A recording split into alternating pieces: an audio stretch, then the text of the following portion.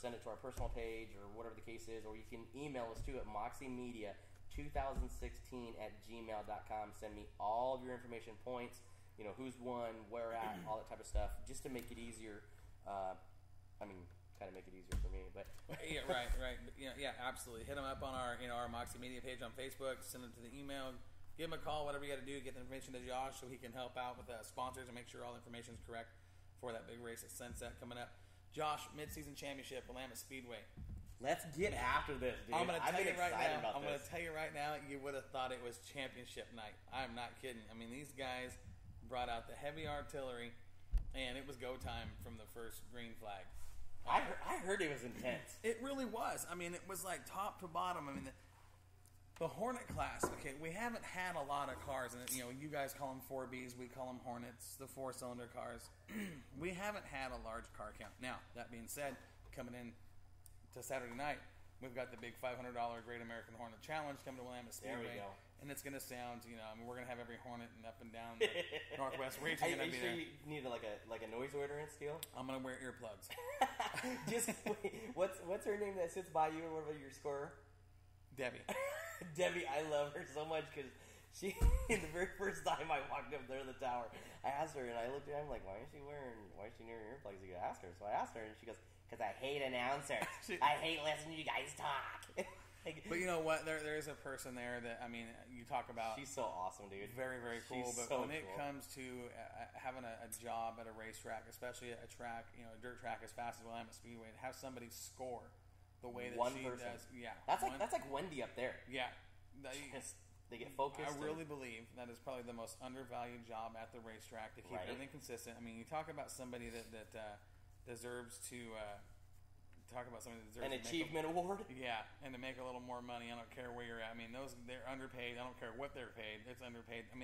They're phenomenal at what they do. Right.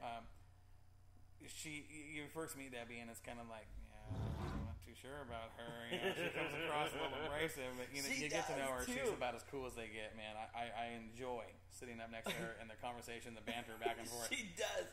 She has fun. I sat there, and it was the second time I got there, and she was like, all right, you're here again. What are you doing here? Right. Yeah.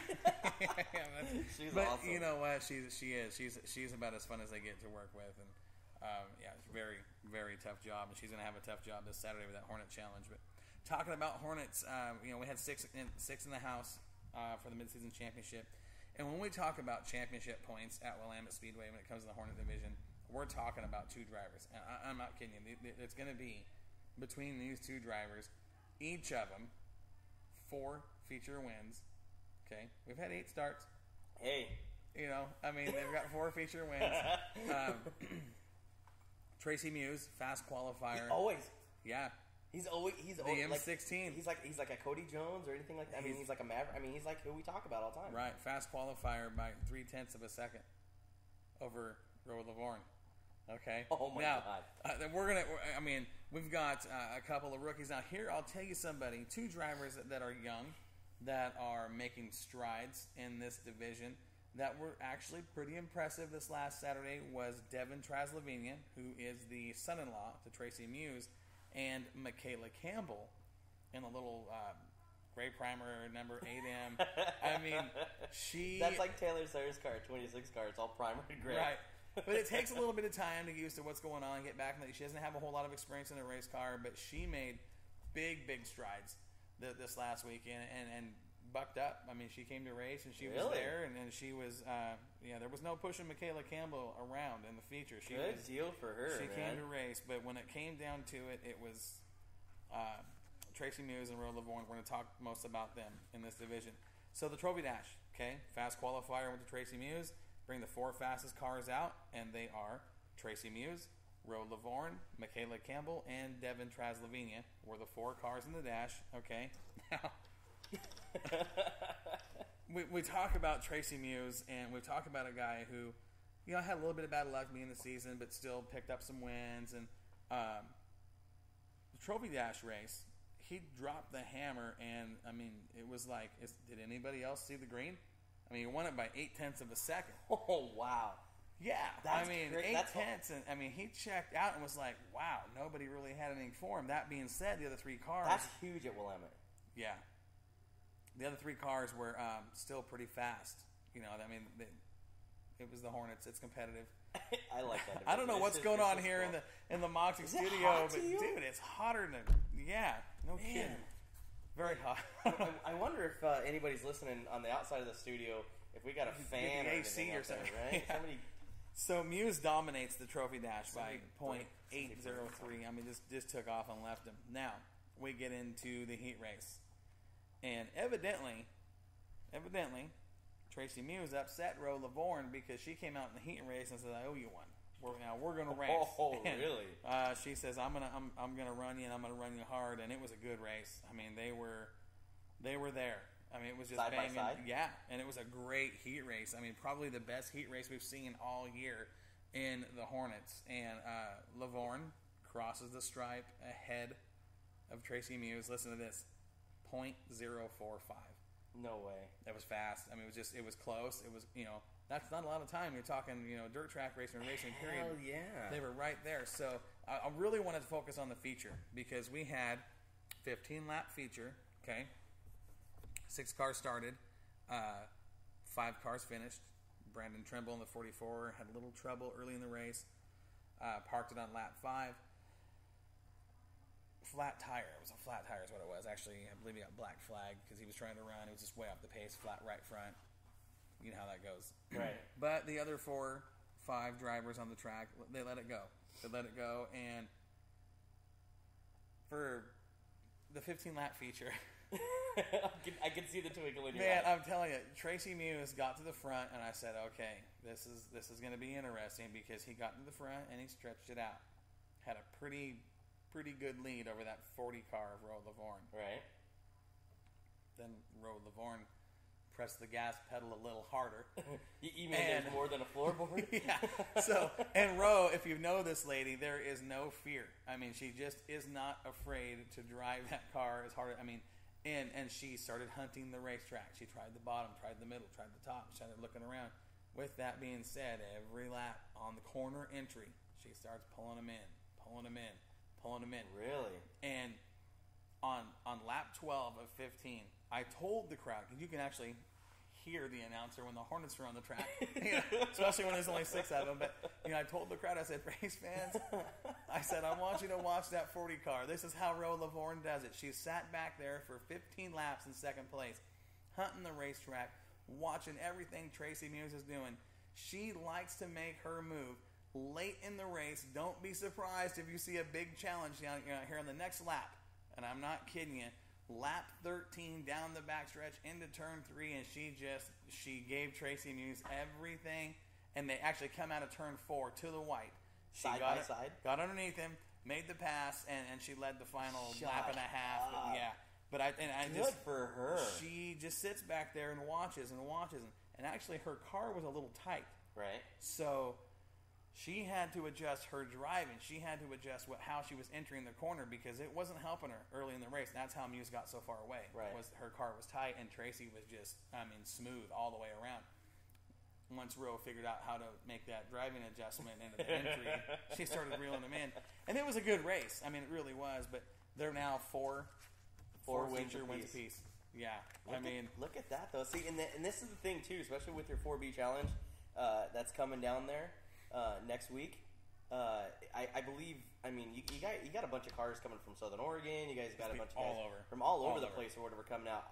This, I would love to be down there, and hopefully maybe Moxie will have some video with some video of it and everything else too. Get some of the guys that work for us to do something. Right, yeah. I do want to sit there and say this is that the people behind the scenes don't get a lot of credit and everything else. And I want to give a huge shout out to my wife Trisha for doing all the videos. So if you guys like the videos up there at Sunset, she does this all for free. She's not paid by the track. She's not paid by anybody or whatever. But I want to give. She works her butt off for me in that track like you wouldn't believe. I know, and that's the thing you do talk about. That fans don't see what goes on behind us. Okay, right. You've got Trish at Sunset, right? Now, You've got Sandra. With Willamette Speedway being so big, I've got Sandy who will do anything that needs to be done to get the right information to make sure something is, getting taken care of. Right. I've also got, we've got Sam Pettit between the two of us, doing video. We've got Adam Passmore when he shows up and he doesn't have an engagement with some little dime somewhere. That was his excuse, ladies and gentlemen. I was I can't come to the track because I got a girlfriend date, and I'm like.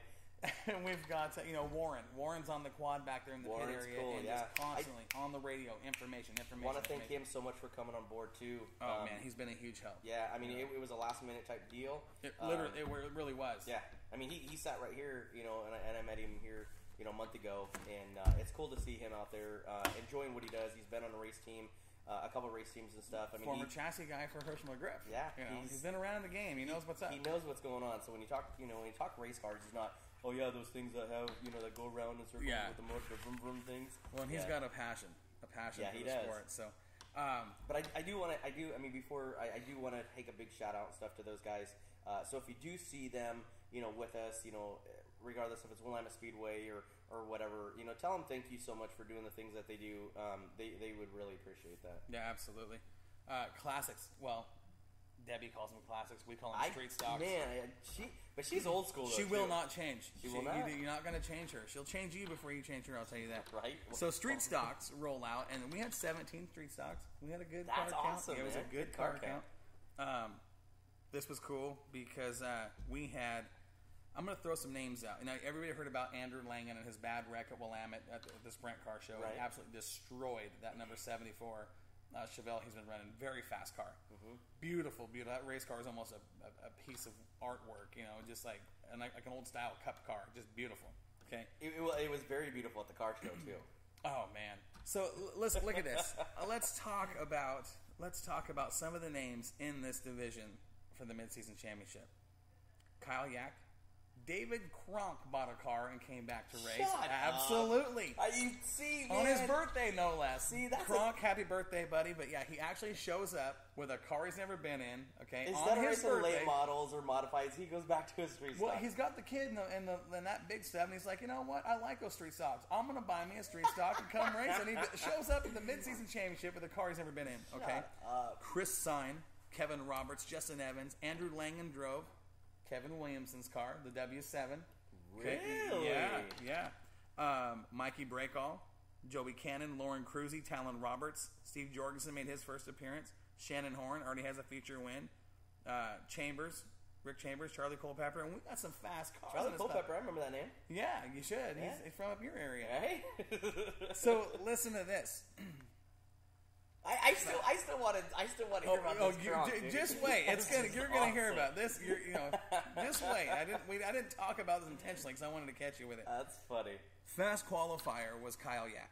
Okay, in the rat rod that he took out of the bushes and went down the grove and won the wall bangers. This is the weird thing is that if you started noticing that some of these fast guys are taking the cars that haven't been seeing the track in 2, 3, 4, 5 years and are fast. That's They're not even doing anything to them besides washing them out. They still have the friggin' leaves and those the sticks and whatever the needles from the trees still in them and duct tape numbers. Oh, that's all.